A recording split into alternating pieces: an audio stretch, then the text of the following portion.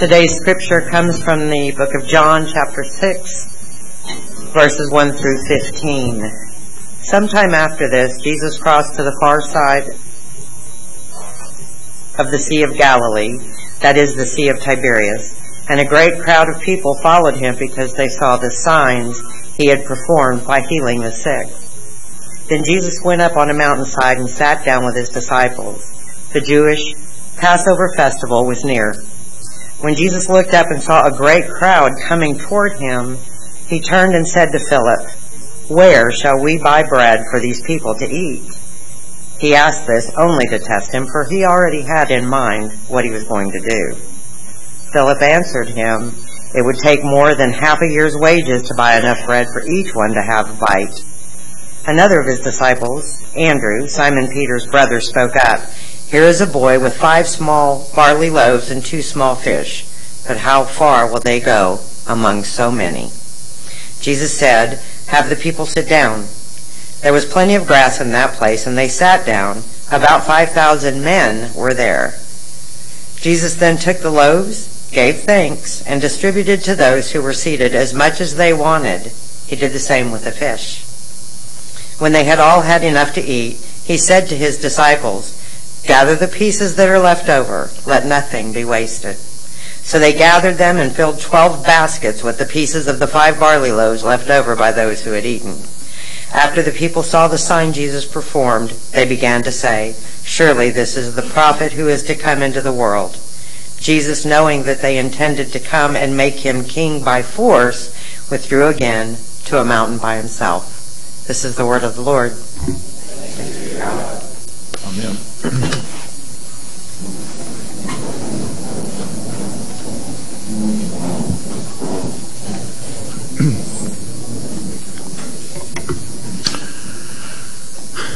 Let's join in prayer. Holy God, pray this day that the words of my mouth and the meditations of our hearts may be acceptable in your sight, for you are indeed our rock and our Redeemer. Amen. Well, 2 days ago we celebrated July the 4th and the 238th anniversary of our country declaring itself free of the British Empire and its rule. So as we celebrate our freedoms today, I thought we might want to hear from an anonymous source about a few things that make us unique today. He writes, "Only in America can a pizza get to your house faster than an ambulance. Only in America do people order double cheeseburgers, a large fry, and a Diet Coke." Anybody else done that? All right, so only in America do banks leave both doors open and then chain pins to counters. Only in America do we buy hot dogs in packages of 10 and buns in packages of 8. And last, only in America do we use the word politics to describe the process so well. Poly in Latin means many, and ticks in English means blood-sucking creatures. So, with all due respect, when our country began in July 1776, of course, America was not known for any of those things, but instead it was known for its Declaration of Independence and the following revolution against the British Empire. And then over the next 10 and then 20 years, it came to be known for that rather unique experiment that our founders set us upon to really be a government of, for, and by the people. Indeed, sometimes we forget that experiment continues and that it's up to us to do our part, as our ancestors have done, in making it a successful experiment. Now, of course, we know that sometimes, and our elected officials do stray a little bit off course from that principle, and but over the great length of our country, whenever that has happened, our country has always gone back to its equilibrium and found ways to correct its course and return to that core principle of government of, for, and by the people. Then I was thinking about that this week, and it occurred to me that we really cannot fault the politicians too much on that when they forget what type of government we have, because all too often we, the people, fail to live up to our part of the bargain. Too many of us seem to forget our role in governing the country. And we do that when we turn away from almost any level of participation. By not educating ourselves about issues, whether they be local, state, or national in scope, by failing to act upon those issues either directly or even by contacting our representatives about them, or even writing a letter to the editor about them. And of course, most famously, we forfeit our role by neglecting to vote. I think in the recent elections in the spring, less than 10% voted in any particular election. And you understand why people back away from it. I remember my son and I were discussing politics in front of our daughter-in-law, and she said, "Just quit talking about it. I don't want to hear about it. It just divides people." And indeed, why get involved with something so messy and divisive? All you can do is end up being divided and dirty, right? And there's a truth in there.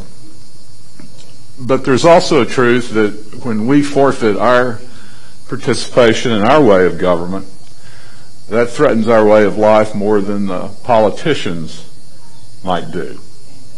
And obviously it also devalues the courage and heroism of men and women who have given their full participation in letting us worship today. I checked on the internet this week, if you can believe the internet. 2.7 million Americans have been killed or wounded in wars since 1776. I remember talking to a man named Tige Matthews. And Tige was in the Marines in World War II. Many of us weren't even alive back then, but if you studied it, you know of the island hopping the United States Marines did. And Tige was on 5 of those islands that were invaded in the first 5 waves to invade places like Iwo Jima, Guadalcanal, and others. And he told me about 10 years ago that he still had nightmares about it. You can imagine why. So as we celebrate today, I also hope we ponder rather soberly our responsibility as civilians, because we've indeed been blessed by God and by our founders with this government that we honor and celebrate today. And it's because of that, that we can peaceably worship, as Laura prayed. They're not doing this with Christians in China or Syria or Iraq or across the northern part of Africa. Now, of course, there's a long biblical history of people walking away from involvement in the government and their own direct action. And when people, the ancient Hebrews, did that, they often wanted somebody else to rule over them, somebody else to make decisions. So most often they wanted to find a leading man, a king to make their decisions and solve their problems. And the first instance of that happening is way back about 3,000 years ago. And some of you might have read the Bible and you've heard of the people called the Philistines. Well, the Philistines learned to smelt iron. And what that meant is they had iron weapons and they had iron chariots, and the Hebrews had no defense against them. And the Philistines would invade the country and conduct raids against the farms in Israel. So the people prayed to God to give them a king. They thought they needed a hero, a warrior king. And we can learn something about that from God's response to them. You can read about it in 1 Samuel 8. God said, be careful what you ask for, because you might get it. So God gave them what they wanted, beginning with the somewhat psychotic reign of a king named Saul. And then the Hebrews went on to suffer hundreds of years of wars, invasions, intrigues, rebellions, and even separation of each other in a civil war, and then later exile and dissolution of the state. They lost it all. The years of the kings and the strong men were unhappy ones. But human memories are short, so we fast forward to Jesus' time, 500 years after the exile, and the people were looking for a king again. They wanted a hero, someone to unite them, drive the Romans out. And up walked, or down came Jesus. And he did and said things that led people to believe he was the one who would lead them. He would ride to the rescue. Hi-O, silver away. You've heard of that. And so Jesus seemed to be the real meal deal. He seemed to be the one who would fulfill their dreams. Just as we heard Crystal read the story today, he filled their bellies. So in John 6:15, though, we read that on that day, when the food was eaten and things were cleaned up, he had fed the 5,000, the people tried to make him king by force. Opposite of the way things are normally done. And indeed, he refused. He walked away.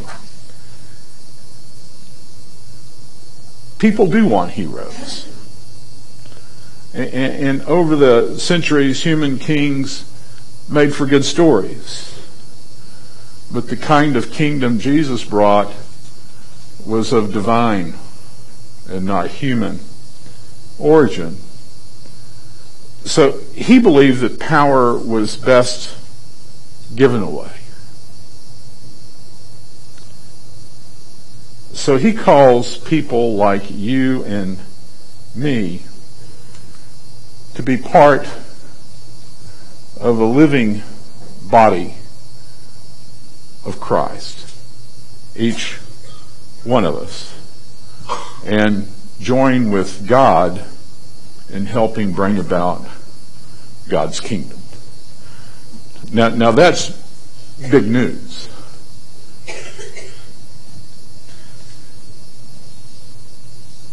You're called to join in his kingdom. And you're called to participate in it. And you're called to join with him every day in bringing it about and to bear its fruits and enjoy its fruits. But let's remember how Jesus ruled. Most important thing he did was he rejected the roar of the crowd and the call to be king, and instead he gave himself to be condemned and to die on a cross. And before that, instead of being waited on hand and foot like we think of kings, He washed feet of his subjects, and he waited on them. So you see, he perfected his power in giving it away and in giving us the example to follow in our life. And it is interesting to me to note that some 1,750 years after Jesus, our founders returned to a similar principle for our country, and that is inclusion and involvement of people like you and me in keeping it vibrant and vital. And the invitation, as with Jesus, is there every day.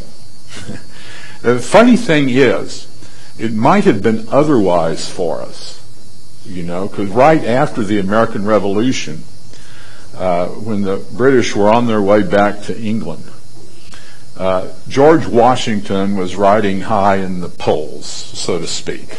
I imagine he had some close to 100% popularity rating. So as the war ended, the Continental Army, or at least a lot of officers in it, looked over at the Continental Congress and they said, these guys are bozos. We don't want them over there. So we want to make George king.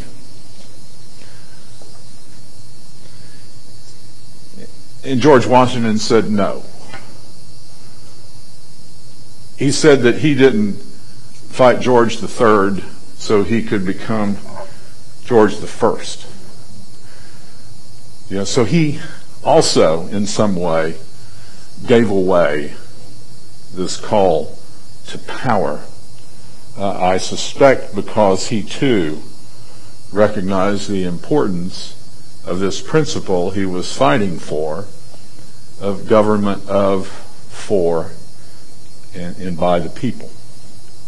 So we celebrate many things today, including the fact that just as God blesses us with power and invitation to be part of his kingdom, we're also blessed with the ability and the power and the invitation to be active citizens and join together in governing our country. So truly, to maintain our freedoms and the integrity of our way of life, we're going to need to be involved. We can't leave it to the men and women of the military to fight our wars and then walk away from our responsibilities. So we need to get involved. When you think about it, not just give our nation your money, but also your time. So we want to celebrate our freedoms, but we also want to work to keep them. But at the same time, as Christians, we need to realize our ultimate allegiance is to God. And it's good for us to remember that we're called to be active in his kingdom too. Because you see, his earthly power is lived through us or not as part of the body of Christ. And we are to be that living body, doing our work for others. It is in his kingdom we find our lives and our destinies. Let's pray. Holy God, this day we celebrate who we are, where we live, but we also come to worship you. Humble us in any pride we have, making us aware not only of our freedoms, but also that others have given their lives for them. And grant us the urge and ability to join as citizens of this country in keeping her great. And grant us the faith and will to join in you as citizens of your kingdom, working to bring that kingdom to earth. Give us perspective this day, not only to celebrate, but to love and serve you. Amen.